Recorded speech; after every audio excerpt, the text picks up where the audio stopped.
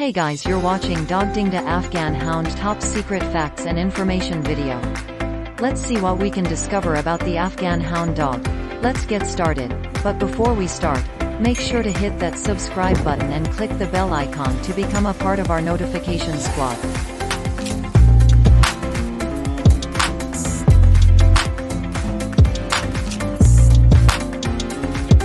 Afghan Hound history. The Afghan Hound comes from Afghanistan, where the original name for the breed was Tazi. The breed has long been thought to date back to the pre-Christian era. DNA researchers have recently discovered that the Afghan Hound is one of the most ancient dog breeds and dates back thousands of years.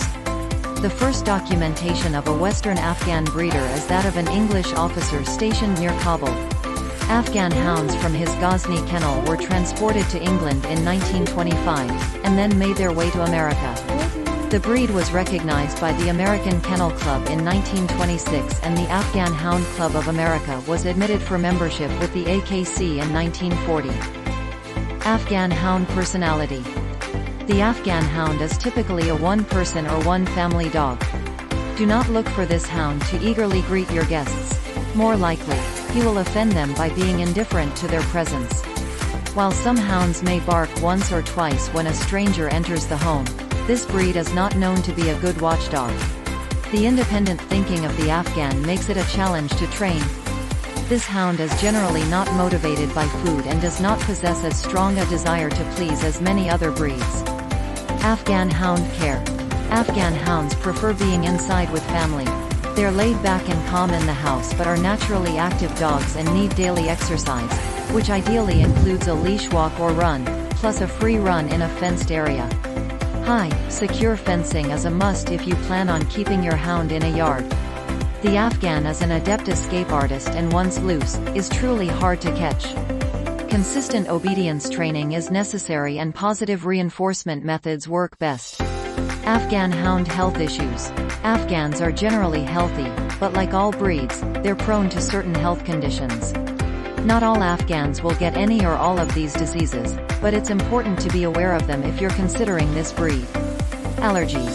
Symptoms in the Afghan are the same as in people: sneezing, eye and nasal discharge, itching, hair loss, and lethargy. Treatment varies according to the cause and may include dietary restrictions, medications, and environmental changes. Cancer. Symptoms that may indicate canine cancer include abnormal swelling of a sore or bump, sores that do not heal, bleeding from any body opening, and difficulty with breathing or elimination. Treatments for cancer include chemotherapy, surgery, and medications. Juvenile cataracts.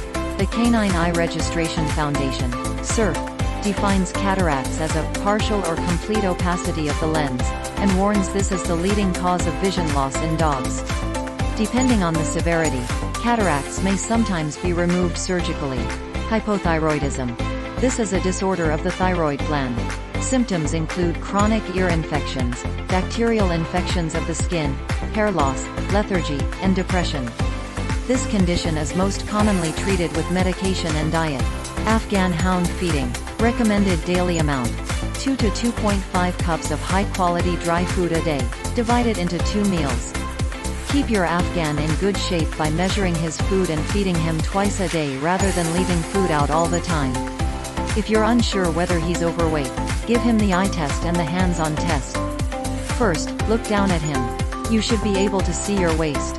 Then place your hands on his back, thumbs along the spine, with the fingers spread downward.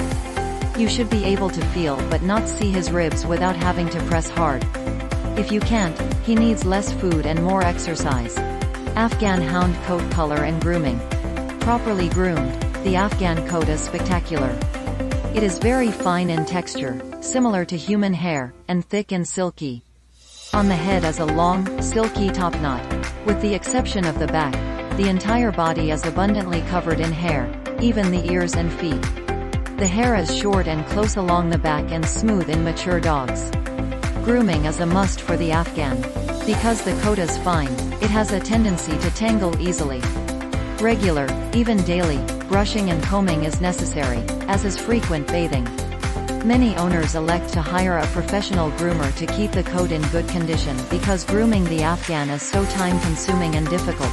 It is certainly not a job for beginners, though owners can learn to manage the coat if they are willing to work hard.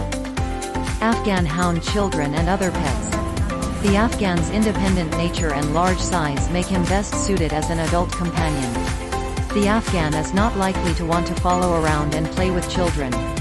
In fact, a child's quick movements and noise level can startle the Afghan. With proper socialization, though, the Afghan can adjust to life in a family with children and be loving and with them. The Afghan tends to most enjoy the company of his own kind, other Afghan hounds. The Afghan will tolerate, even be indifferent, to other pets in a household. Not surprisingly, the Afghan's hunter's instinct leads him to chase small animals, especially if they run away. Afghan Hound exercise and training. Afghans need about 2 hours of daily exercise including walks or runs, as well as activities that make use of the Afghan's natural hunting drive, such as lure coursing. This breed loves to hike and swim, as well. It is also recommended that the Afghan has a chance to run off-leash in an enclosed area once or twice a week. Although they are known for their smarts, Afghan hounds can be aloof and stubborn when it comes to training. Unless the goal is to train for shows, obedience, or sport, most Afghan owners find it sufficient to stick to the basics of household training. Keep in mind that because their hunting drive is one of their strongest features, even the best trained Afghan hound may still refuse to listen to "stay" or "come" if they are in the pursuit of prey. Afghan Hound Temperament. Afghan hounds have a regal appearance with silky long coats and a tall stature. Described as high maintenance by some with an almost clownish personality. They love to play and have fun, but they are also fiercely independent. Sometimes described as aloof, they can be wary around strangers and a little standoffish. Early socialization is key. Their independent nature has seen them likened to the cat of the dog world.